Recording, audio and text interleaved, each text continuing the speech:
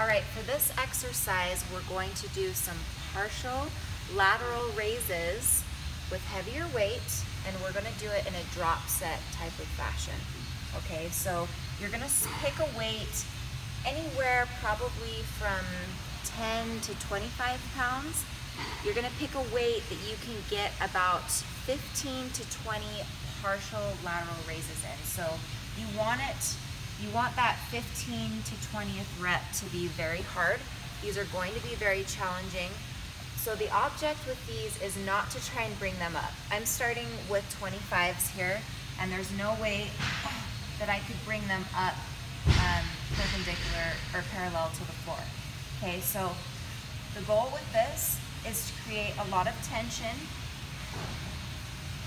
in my shoulders, in my delts.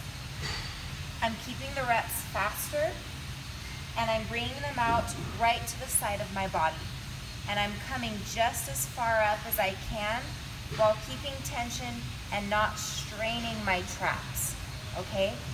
So me straining my traps would look like this.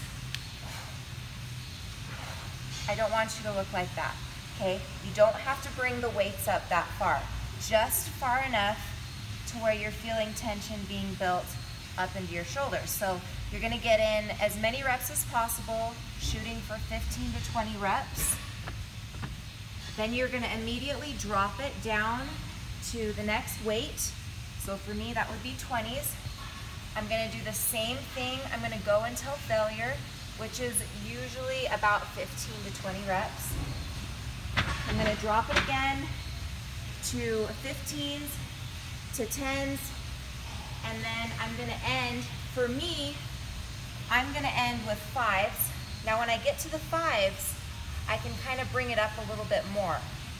Okay, so the lighter you go, the higher you can raise the dumbbells, as long as you're not straining your traps. So if you get to the lightweight and you still can only bring it to here, that's fine. It doesn't matter, but as you get stronger, if you can end with bringing it a little bit higher, then do so, okay? So you're gonna wanna drop the weight 4 times. So if that's ending with 2.5s, then that's good, okay?